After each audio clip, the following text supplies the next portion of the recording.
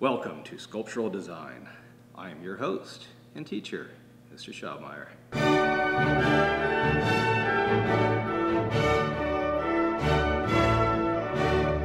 So I do want to kind of do a brief overview of some of the projects and units that we'll be covering in this class.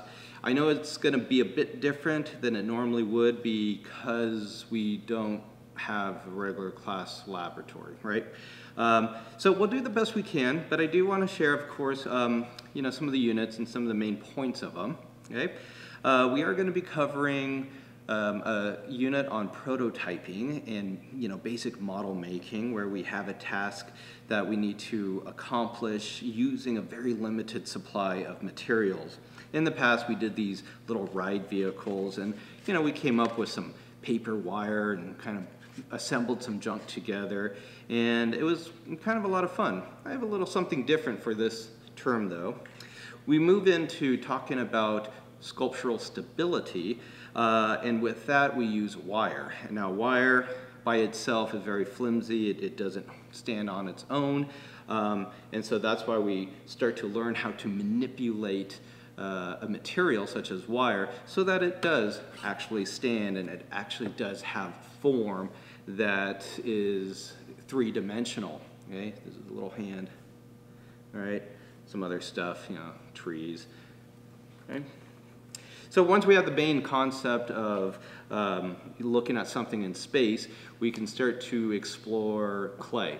The bulk of the term will be using the chunk of clay that you're provided. Now, it's going to be difficult to really get the full effect of working with clay because we can't fire it and glaze it, and those are part of the ceramic curriculum. But what we can do is talk about all the properties of clay, how it dries, how you can work with it at different stages, working on a sculpture in the full round, why it's important to hollow it out. We'll be talking about texture and creating like little landscapes. And one of the sections is also on working with relief sculpture, kind of like flat sculptures. Now, of course, these have been fired, and that's something that we can't really do for this term, but still, learning those how to sculpt in clay is extremely important. As we'll be exploring theme, we'll be exploring architecture and culture and whatnot. For that, it's going to rely a lot on materials that you find around the house, or maybe you might go out and buy some for a specific reason, but it's going to be more about model making and presenting a proposal of a space.